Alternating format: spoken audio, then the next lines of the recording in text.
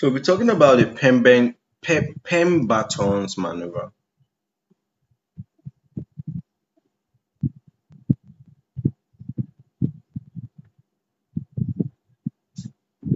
All right, Pemberton's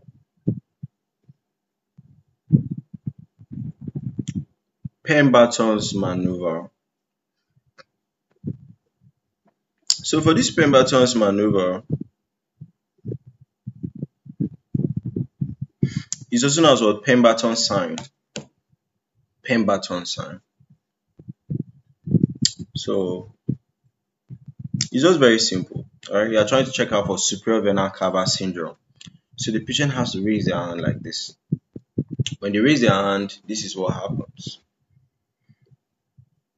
Their arms were down, the neck was not enlarged, but because they raise it now, you are now seeing the enlargement properly. You understand? So Pemberton sign is, or maneuver, is just a clinical test just to diagnose for superior vena cava syndrome and other conditions that cause compressions at the thoracic inlet.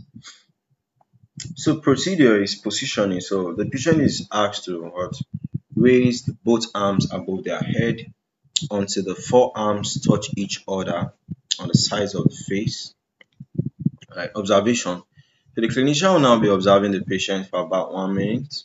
So they say that during the test, patient raise both arms above their head for 1 minute. So this maneuver leads to what? Facial flushing. Can you see how this guy his face is now becoming red? Or the skin can be bluish. That's the face will be flushing, but the rest of the body can become bluish, and they'll have difficulties in breathing, right? So it can indicate obstruction of the superior vena cava.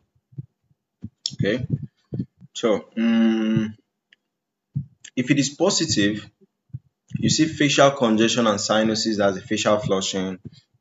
There'll be redness or bluish discoloration of the face due to restricted blood flow. Then the patient will also be finding it difficult to breathe. Okay, so it can be used in diagnosing superior vena cava syndrome, thoracic outlet syndrome, thyroid disorders, right? So that's it for the Pemberton's maneuver.